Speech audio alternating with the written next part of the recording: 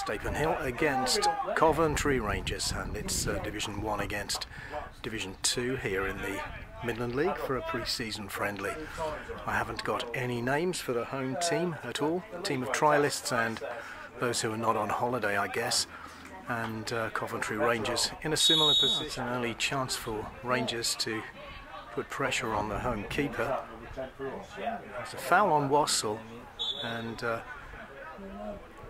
free kick is about to be taken, and it's Fagbemi, and the goalkeeper touches that over the crossbar, and it's an early corner for the visitors. Fagbemi himself with this corner after his shot was saved, but that's simple for the goalkeeper. And an instant punt downfield, and goalkeeper O'Donnell will take that well. Sun in his eyes, of good throw possibility here from the Swans out on that right hand flank. It is a fairly long throw, headed clear by Cuts. A little bit of a header, and there's a shot which is deflected a couple of times and headed clear again by Cuts. Not too far. Home 6. Well tackled actually by Suddick, I think it was, and away go Rangers, but the pass is errant. Okay, free kick now, some 30 yards out, I'd say. I think the number 10 is going to hit this. And we'll try the shot. And that is well saved by O'Donnell, getting his hand to it just enough. So after his free kick had been saved, the number 10 has gone across to take the corner. Near post it comes, causes a problem. Rangers did enough there to scramble the ball away. In comes the second cross, and that's headed away by Chesters. A little bit of desperation there from Rangers, but too many players involved here, and the number 9 hits a high lobbed effort which is off target. Again, the Swans number 8 showed good ball control there.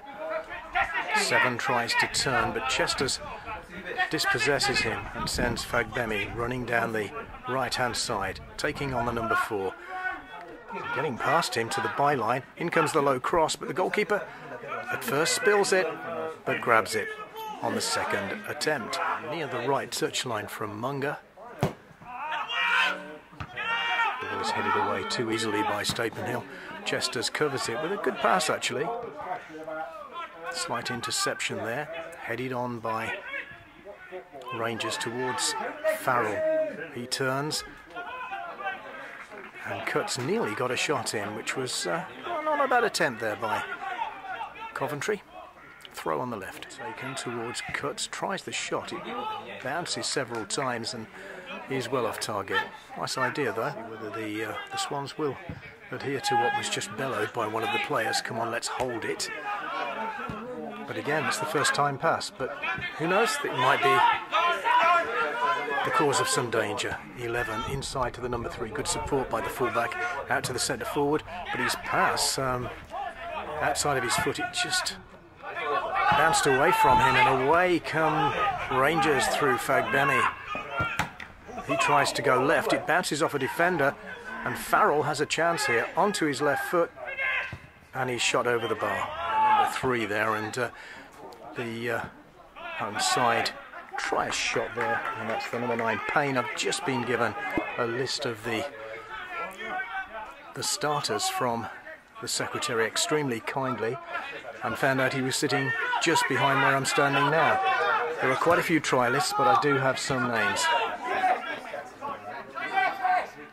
Cuts again, hits a long pass, and this time it's fullback Perkins who goes rushing forward, and Fagbemi can't keep. MIDLAND is going to let anybody else take this free kick, and so O'Donnell may well be called into action again as the referee shoves the Rangers wall back the full 10 yards. Here comes the free kick. It takes a bounce off the wall and is cleared very, very strongly downfield. Steele. That's the left-hand side, and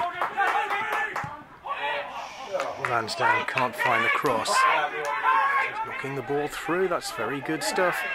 Munger gets away from the defender. In comes the cross. Falls to Farrell again, and he's shot wastefully over the bar. Making another run. Finding a bit of space now. Finds the trialist, number 3, inside towards Hill. Good turn by him. Deflection goes straight to the goalkeeper. The right side corner for Coventry Rangers. Nasty ball. Goalkeeper catches it well though. This ball actually played first time by Lansdowne, and Steele was able to collect it, plays it back to his defender, and he takes the opportunity to shoot, and he's perhaps leaning back a little bit too much, and the ball has cleared the crossbar by some distance.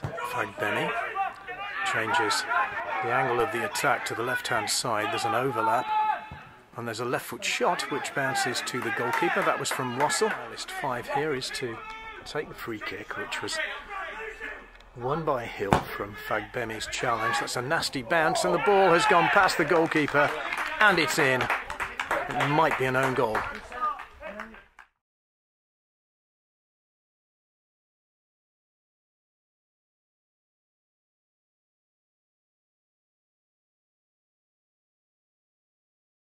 Munger will take this left side throw for Coventry Rangers, needing to regain parity. Overhead kick into the middle, but the goalkeeper has it. Roomin did well to win that ball for the Swans. Trialist 3 gets the ball forward. Hill showing good anticipation, getting in front of McAndrews to win the ball back. Nice bit of play here by Stapenhill. And the trialist gets in the cross. Good catch though by O'Donnell. Trialist 3 getting past Bird very easily. Inside to Hill. Saw Munger coming, did well to evade the challenge.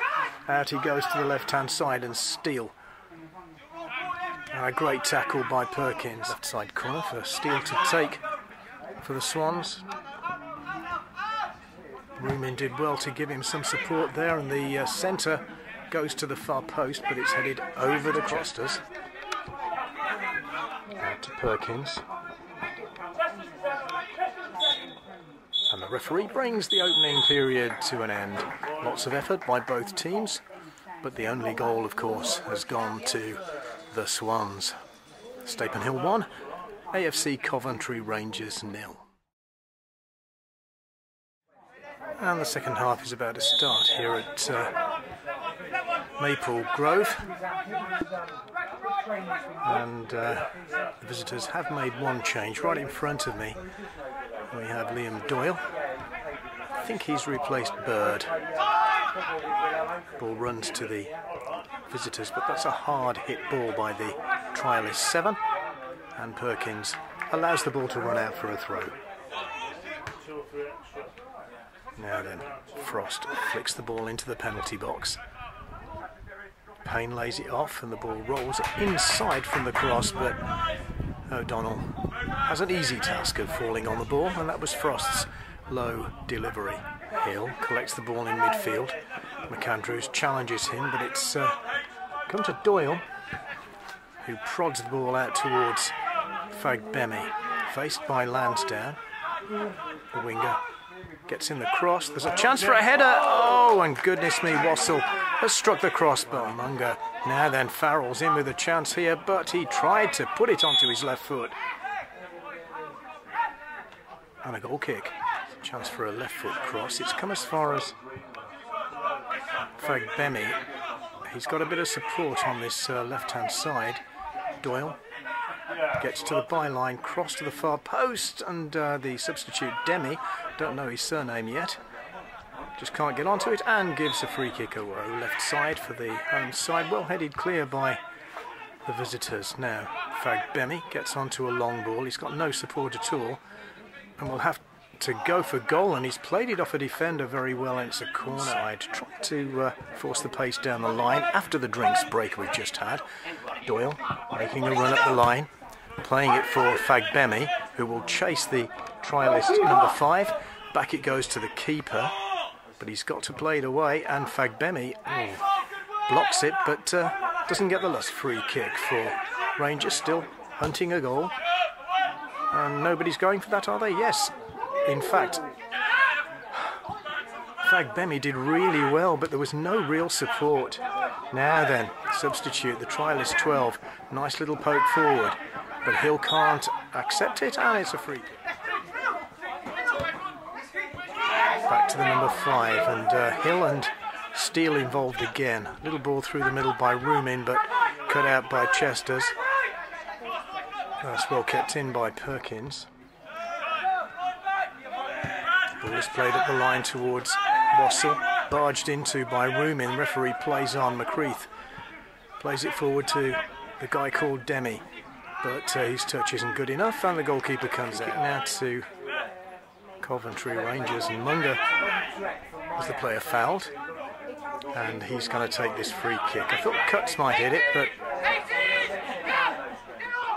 Munger wants it, shows the confidence, and the 4-man Stapenhill wall will cause a bit of a problem. That's a really poor free kick, way too high. Has had his attempt at a free kick replaced by Cuts, who hits a low one. There's a slight deflection, but to the goalkeeper, not well hit at all. Still 1-0. Free kick then to Stapenhill. Referee, he's going to march out the 10 yards as Roomin waits to take the kick. Although, is he really going to shoot from here? No, in comes the cross. It's over the top and nodded down, but the goalkeeper doesn't have any real trouble collecting that. Lob through towards Munger, gets a nudge in the back and wins the corner. Left side corner then for Rangers, and Munger takes it. Up go the heads, but I'm afraid Bird couldn't get to it. And Doyle trips the number 15 as he goes through. And Doyle is going to be spoken to. Goalkeeper takes the free kick. It's a tactical foul, let's say, by Doyle. Russell plays it inside. There's the long pass towards Doyle, but good defending by Frost. And it's his own players who run for the ball. Roomin plays the right foot ball, but there isn't anybody on the left-hand side. All 3 attackers had moved to the right as well. Visitors chasing everything down, and probably about a minute left in this game now as skipper Frost plays in trialist 12. Good feet. Perkins chasing him, but Cuts gets the challenge in, and it's Perkins who should. No, it's the home player who's got there first. Neat feet, but he gives the ball away. Oh, and the lines person has given a free kick. Oh dear. Is the ball long? It's picked up by McCreath. There's nobody on this side of the field. The ball is just hacked into the air by the hosts.